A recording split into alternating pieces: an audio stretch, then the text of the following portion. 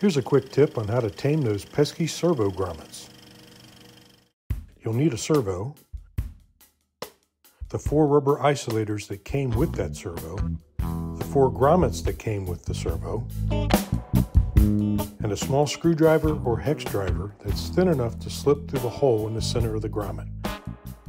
First, install the rubber isolators onto the servo and make sure they're pushed in completely.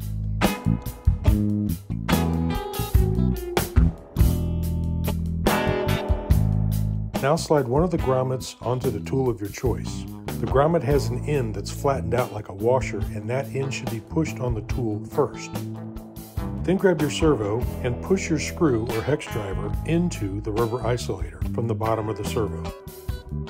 Continue pushing so the grommet is inserted all the way with the flattened lip up against the bottom of the isolator. Do the same thing for the other 3 grommets and you'll be good to go.